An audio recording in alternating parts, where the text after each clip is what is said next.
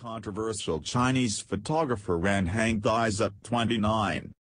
Chinese photographer and poet, Ren Hang, has died at the age of 29.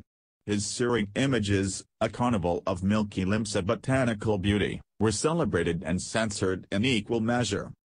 Hang was arrested several times for his explicit photographs and experienced censorship throughout his career in his home country of China.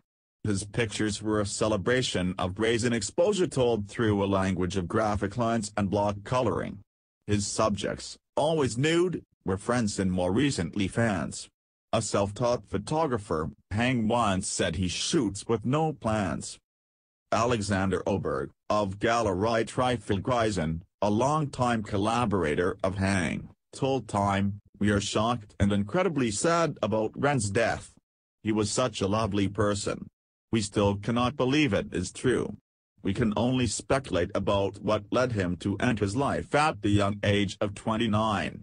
Oberg added that Hang was a lovely person and an incredibly creative artist who had so much more to share with the world.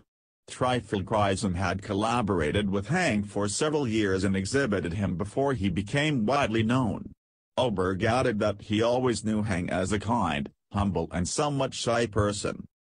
Hang was born in Jilin, China, in 1987 and began taking pictures in 2008.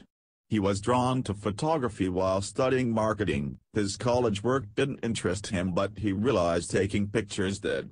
Hang once said he simply shot what he saw, which began with his roommate's naked body.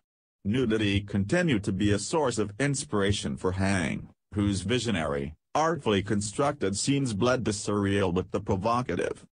His work, though celebrated across the world, was a subject of controversy in his homeland. Outdoor nudity and pornographic images have been banned in the People's Republic of China since 1949, and Hang was arrested several times, though he was unsure what the legal reason was. Despite this, Hang has always maintained that his work was not taboo or seeking to push boundaries, adding, "I just do what I do."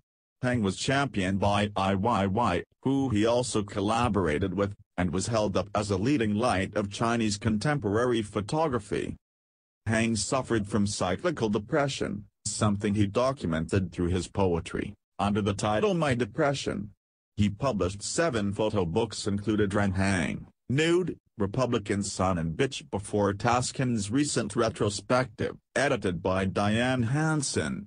Hang has been exhibited around the world and received the Outset/Unseen Exhibition Fund in 2016. Hang was living in Beijing at the time of his death.